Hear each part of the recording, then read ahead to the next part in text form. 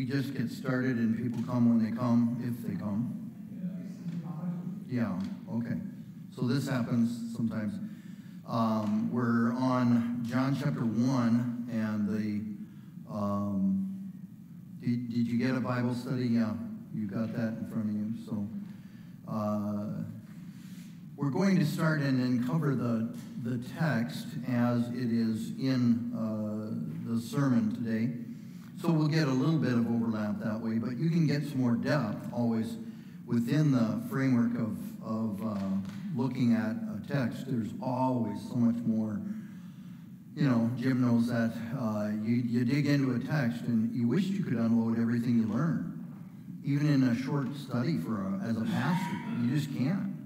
Because if you trace too many things, and one of the leisures of being a preacher over a long period of time is you can take accents, and you can look at that text through a different lens, and then follow that lens. And that's kind of what I'm doing today in preaching, using the light lens or the beacon lens. You'll hear about that in the sermon.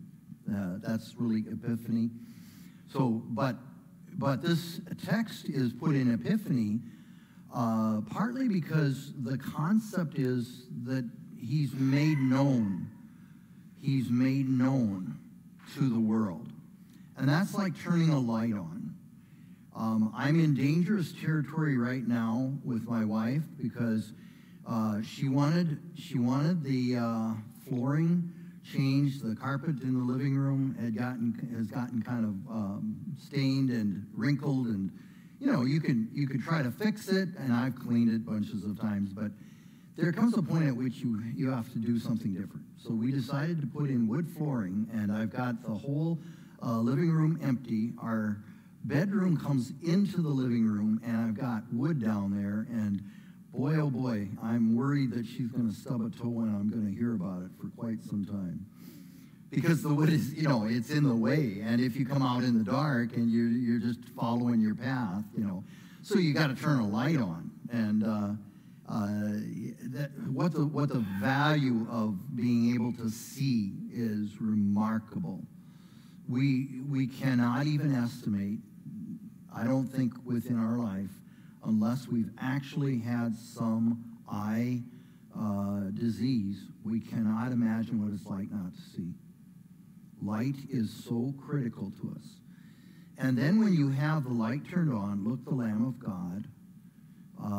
We're going to watch John come alive as he discovers something. And maybe you're one of those early risers. Any of you early risers? There, yeah, she is. Are you? You get up because she gets up and wakes you up. Okay. Yeah, see, that's right. Well, if you're an early riser, you love watching the light come up, you know, because in winter, I'm sure you're ahead of the light. You're waking up in the dark, right? And the light will come up, and maybe you'll see, like I do every once in a while, I have a deer in my backyard. I certainly have furry creatures scrambling. Some of them I don't want there. And the light comes up and it reveals what is out there. And we often make those discoveries. Might be after a storm. I had a storm a little while ago, a microburst that knocked down 10 50-foot trees in my woods. I've got probably 50 to 100 more trees that are probably all dead. At least 50 of them. So I've got a lot of firewood. Anybody needs ash for firewood, and you don't mind bugs crawling? No, they don't have bugs in them. We've been burning heavy, you know, for quite some time. So, all right, let's take a look then at John 1:29. We'll take that first section, 29 to 34. Sometimes I'll ask for readers. I can talk, you know, I could talk and do this without stopping. That's what pastors do. Once they turn the engine on, I can run the engine. But if you don't mind reading, Ben, will you take the first round here? The next day, John saw Jesus coming toward him and said, "Look, the Lamb of God, who takes away the sin of the world. This is the one I'm talking about when I said,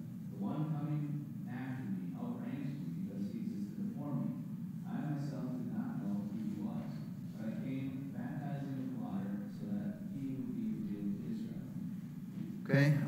Do you know what that translation? That's got to be NIV. EHV. With Dr. Brugge being around here, I would assume that. I like that translation. Outranks me because he existed before me. That translation is a little more understandable in this context. So, and then the next one, go ahead and hit the next one as well.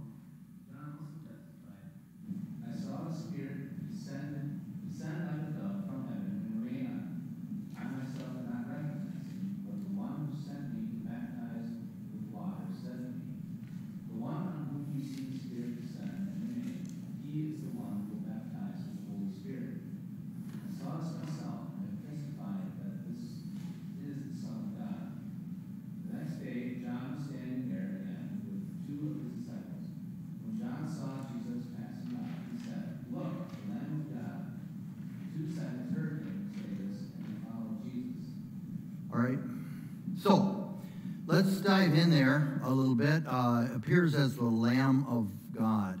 I'm going to start with the questions and then come back up to some of the stuff that's in those paragraphs. What did John mean when he called Jesus the Lamb of God? Let's just start in general terms and we'll focus in. Jim. As Abraham sacrificed a lamb in place of his son, even so God sent Jesus to be a lamb that would die in our place as a sacrifice for sin, that we might be forgiven and become heirs of heaven. That is a really good early tie, isn't it? The sacrificial system. I only brush up against it a little bit in the sermon today, but you've just identified Genesis 22 and the sacrifice potential of Isaac and the amazing faith that it took from Abraham, given by the Holy Spirit, to accomplish what then became prophetical. Really, we call it a type of Christ, right? Because Isaac was put on the offering altar to be sacrificed. And for Abraham, it was his whole future. Can you imagine? I've never been able to approach that text, I would say legitimately, because I don't think I could sacrifice a child. I mean, we can do some incredible things, but that might be one that it almost feels a little offensive that God would ask that, doesn't it? And it's kind of one of the harsh realities of that is up at Shepherd of the Hills in West Bend congregation. There's Good Shepherd. It's a real big congregation. Then there's kind of a mission congregation that started, and it's growing rapidly. And we attend there an awful lot because of my son is a member there. 18-year-old, highly involved musician, was killed last week Wednesday as he was coming back from skiing. Drunk driver hit him head on. So tonight is his funeral. So, you know, when you have that awesome thing of losing a child, the family, I don't know them. I'm only kind of tangential a little bit. As pastor, I often was involved in those. I lived through some really tough tragedies in my 40 years of ministry. Really tough. But that one sounds pretty rough, doesn't it? To lose an 18-year-old. And if I strike any tones here at all ever, I will tell personal stories. I will dig in. I want to apply the Word of God to real situations.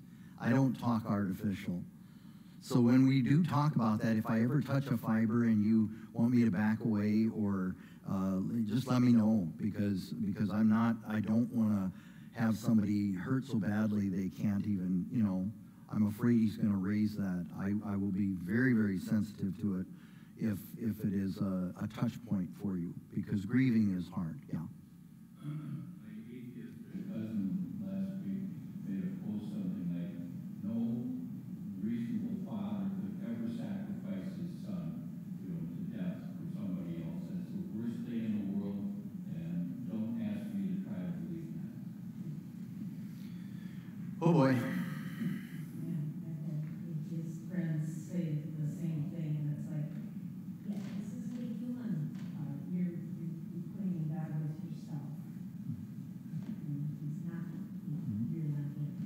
And I think it's fair to say, as human beings, I don't know if I could do that. But as God, he's got such a larger, bigger perspective and plan. It's just amazing that he would do that.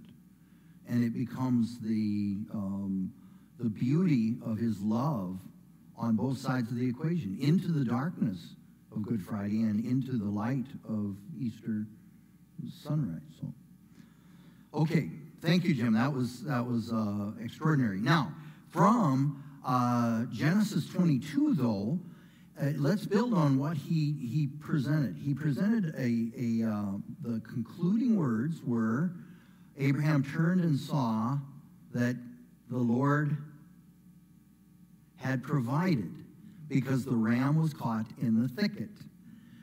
We don't even know for sure that Abraham may have sacrificed on the very mountain. There's all these scholarly disputes about where Jesus was crucified.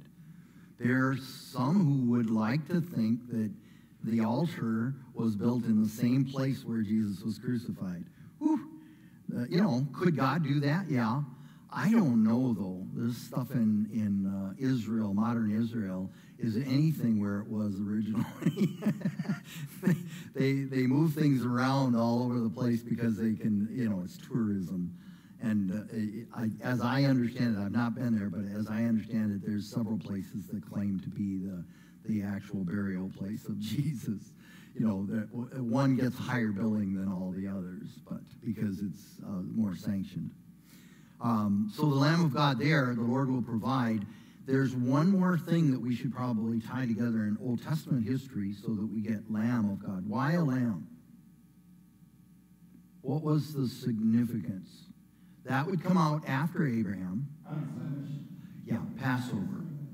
It became the central activity of the Passover, that because there's a sacrifice, because life needs to be given in order to pay for sin, then would come the blood of that life given as a protection. To think, and in some ways it's pretty bizarre to think that you would paint blood over a doorpost and then sit under it like it's an umbrella of protection. Now, I'm sure all of you have hit some weather condition that was just over the top, and whether it was wind or rain or hail. Have you ever been caught in hail? Driving? Sure, I would. Yeah. Just black would be good.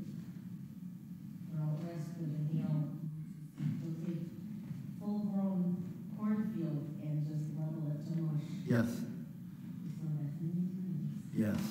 They have to get the snowplows on the roads to clear that. For actual hail, yeah. I witnessed that. I was raised in Nebraska, so yeah. Mm-hmm. And you can just imagine trying to go out into golf ball size. We did get hail damage that messed up my car and a little bit of the roof in June of 20, I think it was. June of 20. We're not so far north, but our weather is probably just enough different that Racine probably didn't get it. But it got to golf ball size. I had 12. I gathered 12 of them, golf ball size, and that does a pretty good number on your car. So to have protection, now that's just an analogy. What if the size of you are truly a friend? Thank you. What if they were baseball size or softball size, and they're coming down, and they apparently have gotten almost that large, and they can crash windows on cars, they can kill people. And if you had that in a size of a hailstorm and it was that oppressive, you would want some protection. You would want it immediately. So in that sense, the coming of the angel of death and the sprinkling of the blood is the key to understanding the Lamb of God, there's our protection. What does the Latin phrase ecce agnus Dei mean?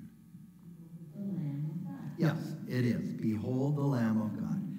In the classical, some will use the etchy.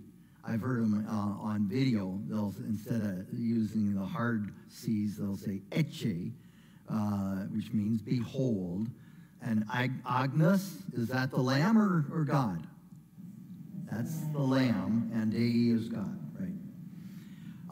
Notice, you can tell that this is a conscious person, pastor, who knows the Water of Life Racine campus. The next question is, where is it written?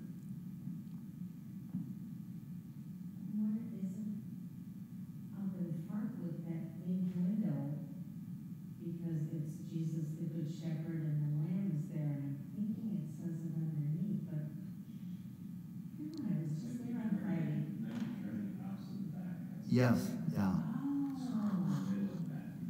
Oh, okay. And there is a lamb with a banner, and the banner has on it etche años, etche años Dei.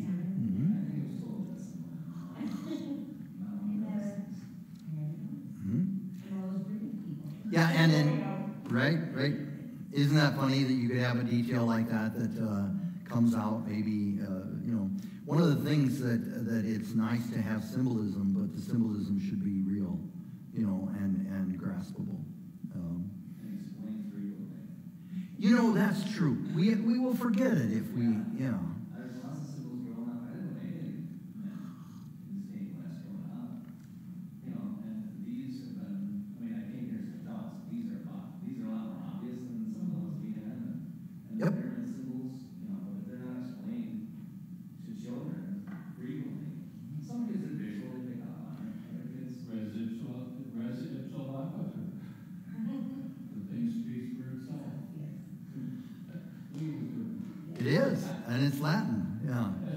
So there is a lamb there, the third one in, and that emphasizes the cross, obviously.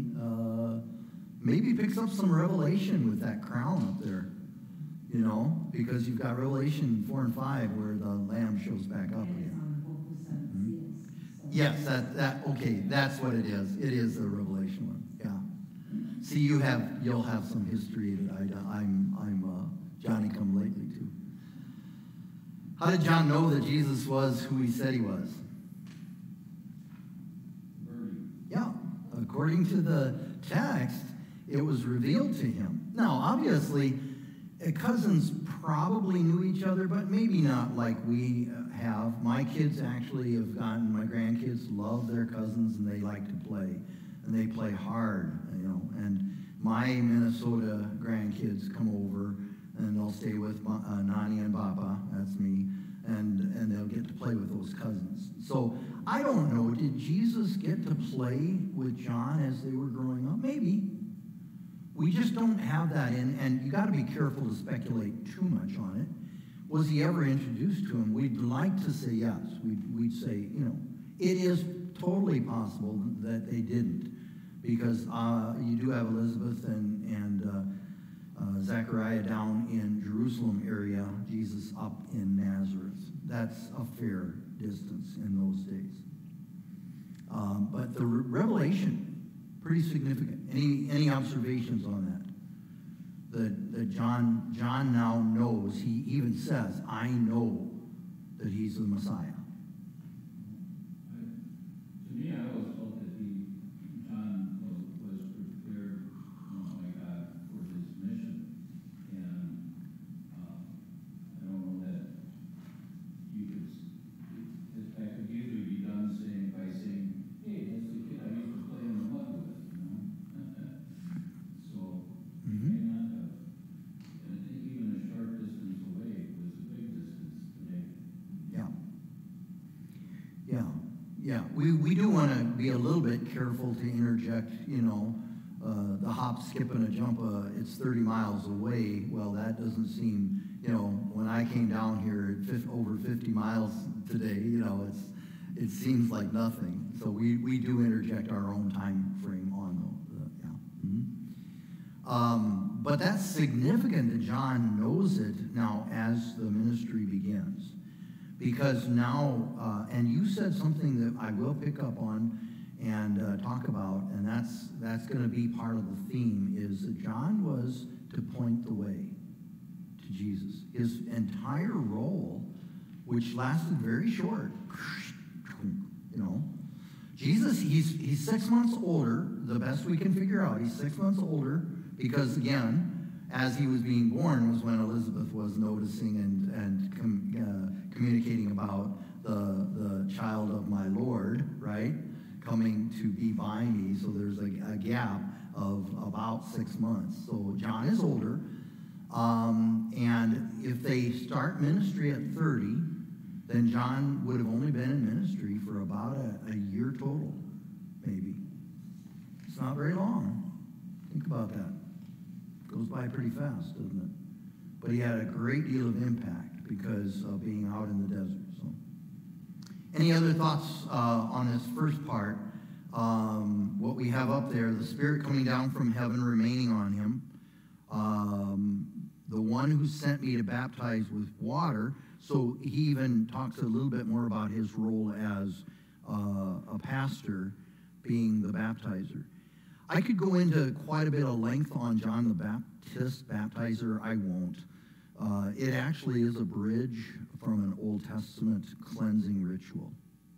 There was a cleansing ritual, but it was not the same as our baptism, not at all. Our baptism is now captured by Jesus and cleansing, whereas it was a cleansing ritual, but it wasn't quite the same. I would say baptism is 10 times as strong. John contrasts himself, I baptize with water, with Jesus, baptizing with the Holy Spirit. Now, let me just ask if it's been a while since I've talked about some of the Corinthian stuff, but what do you think of when you think of baptized with the Holy Spirit? In modern day, yeah, Jim probably, it was much more when we were coming through. It isn't as big a topic today. When we were coming through Semin, and glossolalia is the Greek word for speaking in tongues. And I actually was able to procure a 78 disc, that dates me right there, doesn't it, that had glossolalia recorded on it. And we took it to the STEM, dorm room and played it. And we just couldn't believe our ears. It sounded like somebody who was trying to get on to Star Wars. Here's Pastor Z's, one of his favorite things to talk about. But it sounded like, some other Klingon language or something, Baptizing with the Holy Spirit is not at all that. How do we baptize with the Holy Spirit? All the time. Water and Word, And boy, do I love to do that, especially with adults, to be able to find somebody that has been brought from darkness to light. Do you think the Holy Spirit was absent from John's ministry in baptisms? That's an interesting question. Absent from...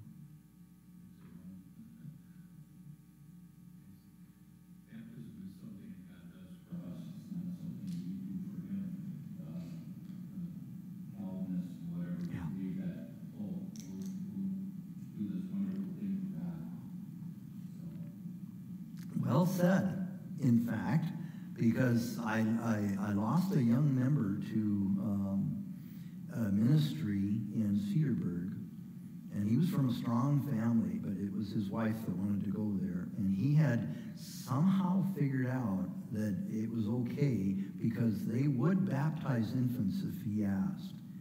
They called it an ordination, not an ordination, ordinance. It was a command that you follow. See? We do something for God. We commit ourselves. The age of either affirmation or when a child is, they're doing the work versus God doing the work. Yeah, that's good. Yeah. I do like that simplicity of Luther, and he really did like baptism.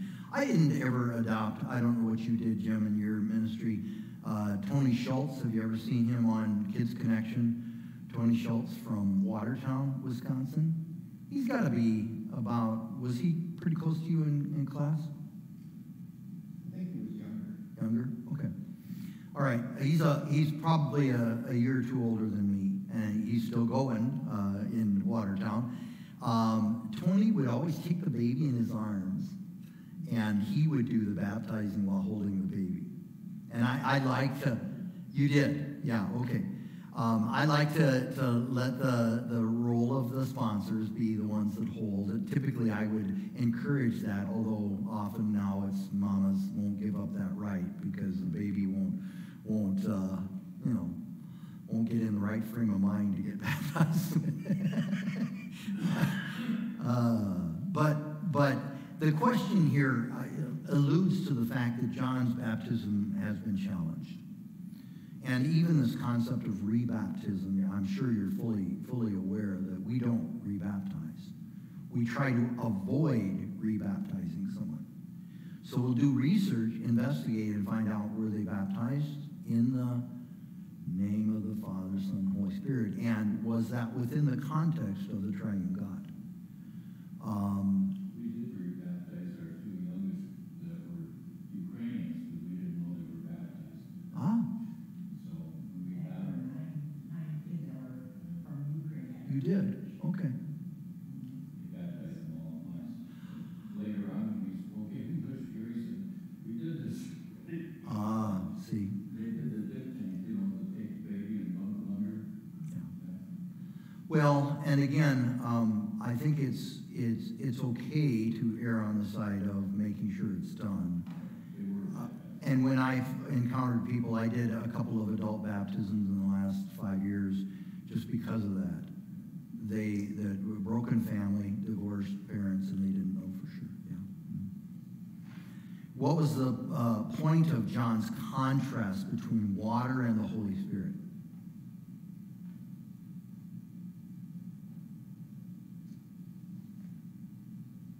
Or you could say, to make it more earthy, water and, not the person of the Spirit, but water and, he will baptize with fire. Yeah.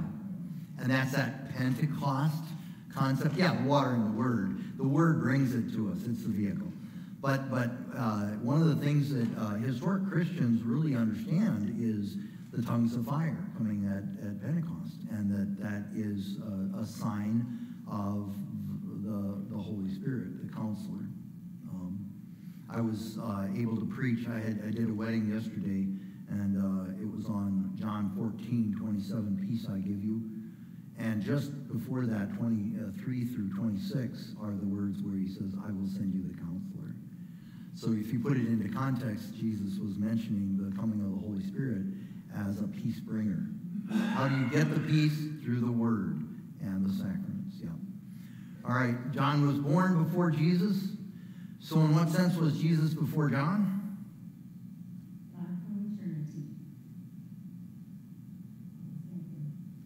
You know, in the confessions, that's a mouthful. You're a theologian. You just said things that, wow. It's a mouthful. God from eternity. God before time. Yeah. And the all three of our confessions really, really stick that. Especially the Athanasian Creed. What was the first thing Andrew did after he realized that Jesus was the Messiah? Now I think we're moving beyond. Next day, John. Volunteer for a reader, starting at 38. Gary? When Jesus turned around and saw them following him, he asked, what are you looking for? They said to him, Rabbi, which means teacher, where are you staying? He told them, come and you will see. So they came and saw where he was staying. They stayed with him that day. It was about the 10th hour. Okay. Andrew, Simon Peter's brother, was one of the two who heard John and followed Jesus. The first thing Andrew did was to find his own brother, Simon,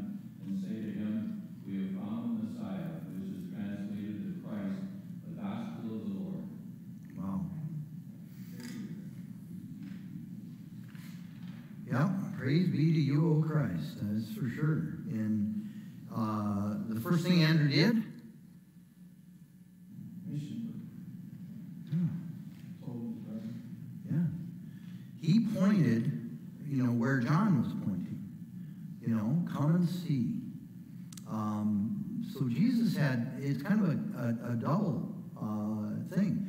When the disciples show up at Jesus, they ask him where he's staying, and he doesn't say, it's none of your business, He says, come and see. And they spent the day with him. So that was pretty phenomenal. And then with the excitement, we have found him, meaning the Messiah.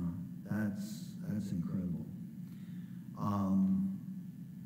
Outreach has really only one goal to accomplish, and that's to get out of the way of an introduction with Jesus. Isn't it to take somebody to Jesus and tell them, here he is, and then to get out of the way. And if only the church could do that more fluidly, that we could just get people like Andrew. And can you imagine the excitement? Now, they went through a lot of ups and downs. The disciples, you read it, it sounds like our life. But you also have, at moments, some crescendos that are just, and this is one of them, the calling of the disciples. Nathaniel will be another one, and Peter will be another one, because Andrew goes by his brother. So, discuss specific people with whom you can share the gospel of Jesus Christ. If anybody has somebody that you want to share, go ahead and let me know that you've got somebody on your heart. Do you have somebody like that right now this morning? Maybe it's more private, and but I want you to, probably would be good. Can you imagine if everybody left the church every Sunday with an intent to do what Andrew did, to bring a person, come and see with them? We could fill the church pretty fast if we could double our numbers every week. If only, right? If only we could just double every year. That's actually quite a bit of growth, right? Almost no church does that. So just the having somebody in your heart that you regularly pray for. I'm going to mention something as an application in the sermon, and so I'll just briefly tie it in here. It's from the Evangelism Committee. Well, we did a workshop with Eric, and mind blank, starts with an R. Who is our current evangelism director of evangelism? Oh, it'll come to me. See? Sometimers. Yeah, right. Yeah, okay. So, yes, 5 people, 6 people will know that I finally came to my senses. Yeah, sometimers is what we call it. But in the 2020, right as the pandemic was happening, we were hosting and trialing kind of a new curriculum for them. And I got involved with that and invited them to come in. We had to delay it, so we ended up not being the first but the second congregation. And with that, they began a texting concept. You can just jump right on, and I get 2 texts a week on Friday morning at 7 a.m., on Tuesday morning at 7 a.m., I get a passage and a couple questions. And it's all mission-oriented. And it just is on autopilot. And what a nice prompt just to keep that in front of you. And it just came out of that little group, So I'll mention that you can get that from their office if you wish. Colossians 2, is that on there? What you do is just go to the slide for worship, right? Because it's there from worship. Good. It is. Volunteer for that to read? You got good enough eyesight? Go ahead. Therefore, just as you received Christ Jesus as Lord, continue to walk in him by being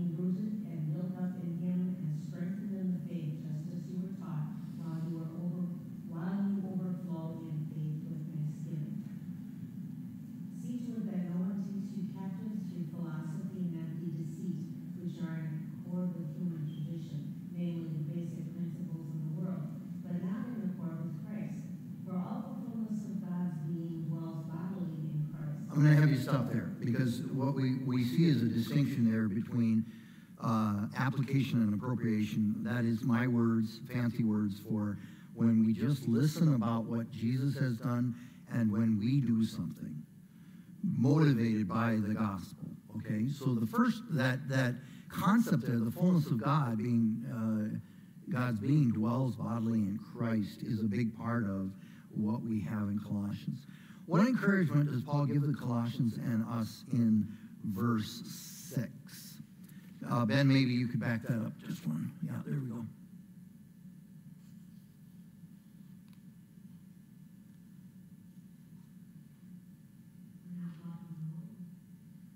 Beautiful.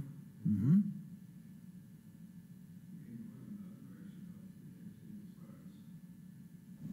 The gospel son will see the gospel in you and me, not only to hear the word, but to live the word, and by the way that you live to draw others to Christ. Yes, and it's going to be that would be the theme today that I would pull out. But I do love the concept that in Christ you have, and that's that fullness on the next slide. You know, that he'll go right from the fullness of Christ to us having fullness. I mean, that, you know, he fills us in every way, and he fills the whole universe, actually. It's kind of interesting how that word is used. But Jim is just drawing attention to the fact that when you're filled with Christ, it spills out of you and into the rest of your life. And people will recognize it. Not all of us are given the context of nosy neighbors. Not all of us have a lot of overwhelming relationships with outsiders, some in work. Any of you work or did work with unbelievers? Well, that's the most common interface is work. You're thrown into a relationship with somebody you don't even like, or you're trying to like or love as a child of God, yeah. It can be acquaintances and neighbors, but, you know, in today's world, Ronnie and I were just observing that neighborhoods are pretty disconnected, aren't they? I went to visit Marianne Miko, 2 blocks from the Racine campus, 91 years old. She's lived in her house for 56 years. And I think to myself how the world has changed from when she was a neighbor there and they knew everybody up and down the block. She's outlived the goodwill of the neighborhood, you know. So, how does Paul summarize the spiritual condition of Colossians and us in verse 7? It's a neat picture.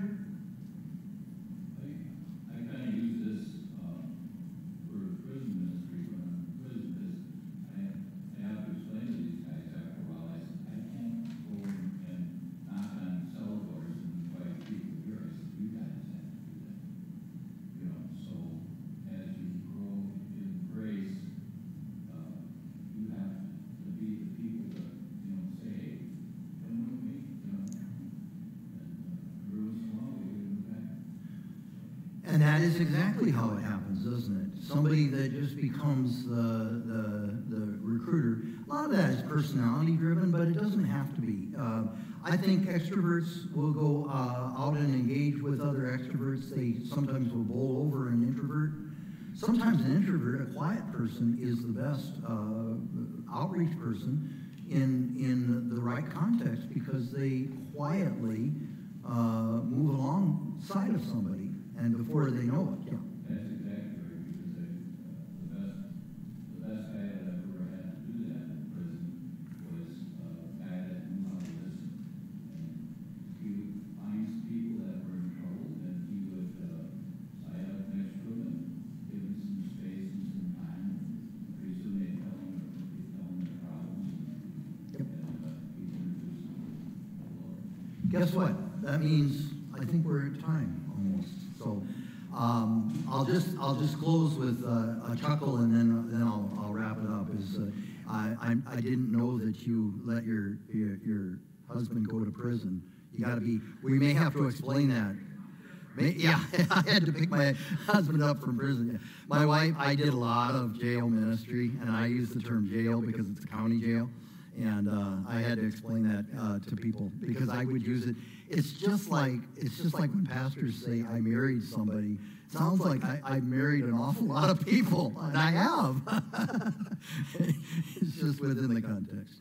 We'll close with prayer. Anything special in your hearts that you want to include in the closing prayer? We'll include your special person or whoever you might throw into context for mission or outreach. And just think about how we rely on the Lamb, how we hide under the blood of the doorposts. And again, the Passover is a most extraordinary, the more you get it in the Passover, the more you get what happened when Jesus gives us the blood of the covenant, which we'll take today. We are covered by the blood. Heavenly Father, thank you for allowing us just a little time to meditate in the Word, to think about how you affected the first disciples. John pointed to you, and then he pointed his disciples to go and walk along with you, and they did. And in doing so, they began a ministry of rescue. Thank you that you give us the gospel. Help us not to put it under a shade, not to hide the light, but rather to show the light in our lives and in our world today. Bless that constant desire of the Christian church to share the good news. Amen.